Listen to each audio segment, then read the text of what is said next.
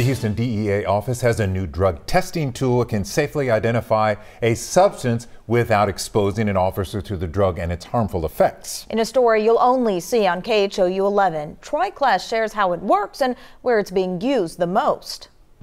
Jails and prisons across the Houston area say that trace amount of drugs like fentanyl can be found on things like envelopes and letters, but inmates don't know if what they're getting could contain a lethal dose of fentanyl. That's why the Houston DEA office is using its new drug identification device that instead of cutting into a substance, an agent can take a swab of the item, put it on a test strip, and into this new device. In 30 seconds, it can detect what the drug is and its effects.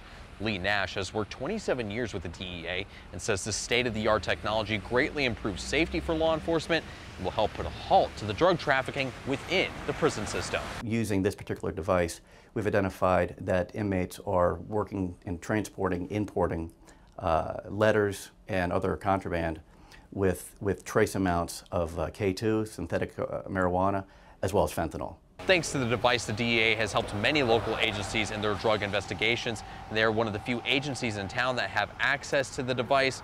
It cuts down on drug testing time from what can take 2 months to just 30 seconds. It's especially helpful as fentanyl has been quite an issue in this opioid epidemic. At the Harris County Jail, Troy Kless, KHOU 11 News.